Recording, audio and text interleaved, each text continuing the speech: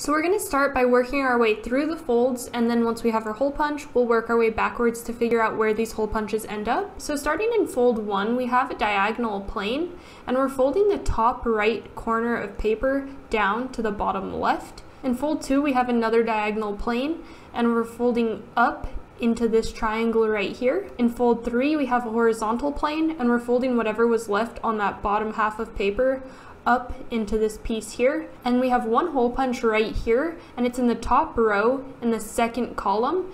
So we can see that this hole punch ends up on paper in fold 3, but in fold 2 it does not end up on paper, so we need to mark it as empty right here in our grid, meaning it is not punched right there. So now working backwards, when we undo fold 3, this hole punch needs to be reflected back down across that horizontal plane, and it'll end up right here.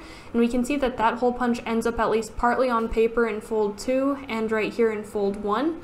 So when we draw that same horizontal plane from fold 3 in our grid and reflect where that hole punch was right there, across that plane, it ends up down here. Now when we undo fold 2, the piece of paper that was initially folded up is this triangle here in blue, and that includes this one green hole punch. But since that green hole punch exists on that diagonal plane, when we undo that fold, we're just going to be filling in the other half of that hole punch. So if I drew that same plane right here in our grid, when we undo fold 2, we would just be filling in the other half of that hole punch, so we don't add any new hole punches in fold 2. And in fold 1, we need to reflect this triangular piece back across that diagonal plane. So this hole punch, if we reflect it over, will end up right there, and it might be hard to picture exactly where it ends up. So if we draw that same diagonal plane right there in our grid, and we reflect this green hole punch over, you can see how it would end up right there. So this is our final pattern of only 2 hole punches, and that matches up with answer choice A,